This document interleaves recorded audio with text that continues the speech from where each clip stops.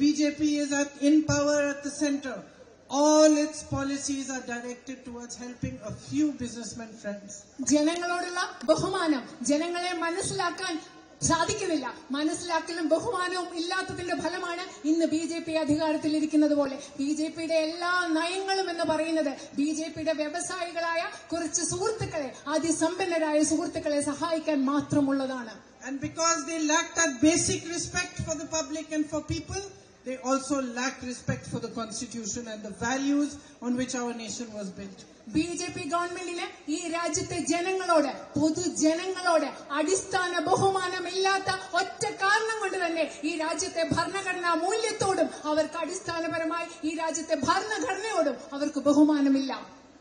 So in state after state, they will take lands away from the tribal peoples and give it to their businessmen friends. അതുകൊണ്ട് ഈ രാജ്യത്തെ ഓരോ സംസ്ഥാനങ്ങളിലും ഒന്നിനു പുറകെ ഒന്നൊന്നായി ഈ രാജ്യത്തെ ആദിവാസികളിൽ നിന്ന് ഭൂമി കയ്യേറി അവർ ആർക്ക് കൊടുക്കുന്നു? അവരുടെ ബിസിനസ്സുകാരായ വ്യവസായികളായ സുഹൃത്തുക്കൾക്ക് നൽകുന്നു.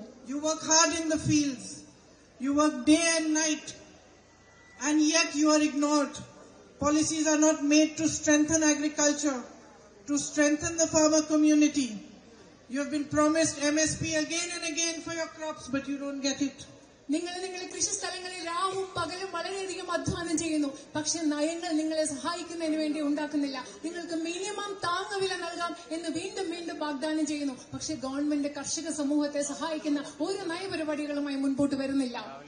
There are only two things that the BJP government is busy doing. One, making its rich businessmen friends even richer and handing all the resources of the government and the country to them. And the second, dividing people so that they can stay in power.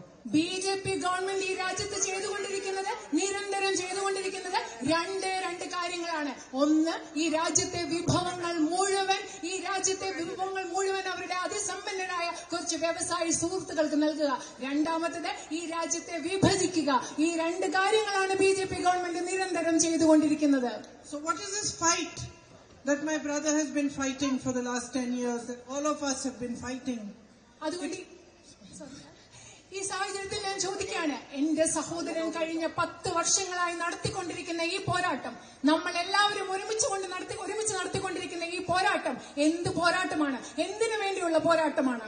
We are fighting for the essence of our nation. നമ്മൾ ഇന്ന് പോരാടിക്കൊണ്ടിരിക്കുന്നത് ഈ രാജ്യത്തിന്റെ സത്തയ്ക്ക് വേണ്ടിയാണ്, ഈ രാജ്യത്തിന്റെ കാതലിന് വേണ്ടിയാണ്. കഴിഞ്ഞ 10 വർഷങ്ങളായി നമ്മൾ പോരാടിക്കൊണ്ടിരിക്കുന്നത്.